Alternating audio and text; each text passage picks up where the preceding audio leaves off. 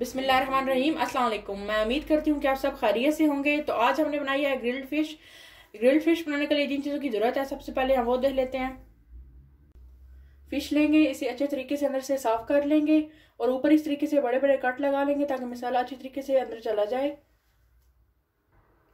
दही लेंगे 3 चम्मच, नींबू का रस लेंगे 3 चम्मच, अदरक लहसुन का पेस्ट लेंगे 3 चम्मच, कुकिंग ऑयल लेंगे 2 चम्मच, कूटा हुआ खुश धनिया लेंगे 2 चम्मच, जीरा लेंगे 1.5 चम्मच, सुरख मिर्च लेंगे 1 चम्मच। अगर आप मिर्च ज़्यादा पसंद करते हैं आप ज़्यादा भी शामिल कर सकते हैं। नमक लेंगे हस्ब ज़रूरत। सबसे पहले फ़िश का मसाला तैयार कर लेंगे, जिसके लिए खुला बर्तन लेंगे, इसमें दही शामिल कर देंगे। बिस्मिल्लाह।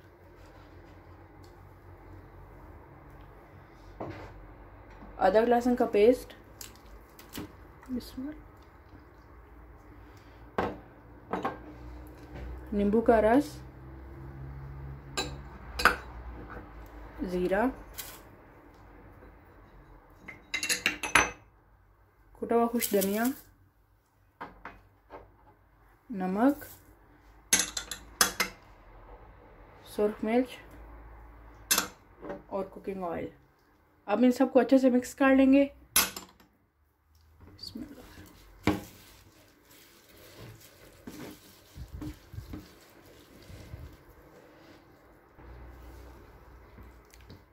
अल्हम्दुलिल्लाह अच्छे से मिक्स हो गया। अब हम इसमें अजवाइन शामिल करेंगे।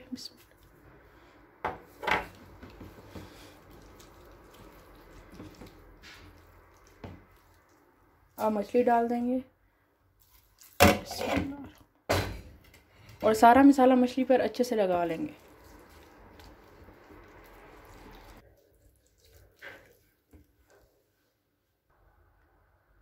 मसाले अच्छे से लग चुके हैं। अब इसके ऊपर सब्ज़ धनिया शामिल कर देंगे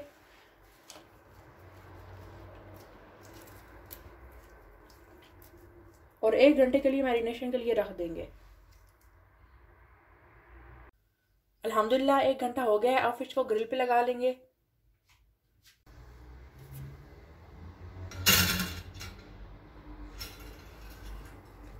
बिस्मिल्लाहिर्रहमानिर्रहीम। बिस्मिल्लाह।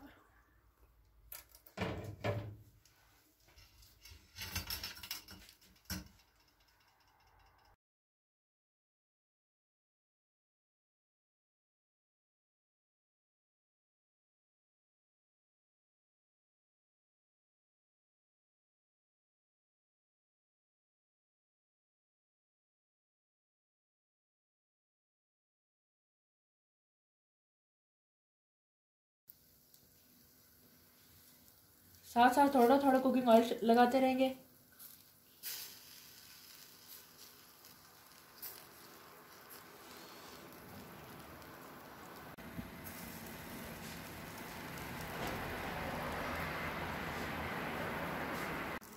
बिस्मिल्लाहिर्रहमानिर्रहीम।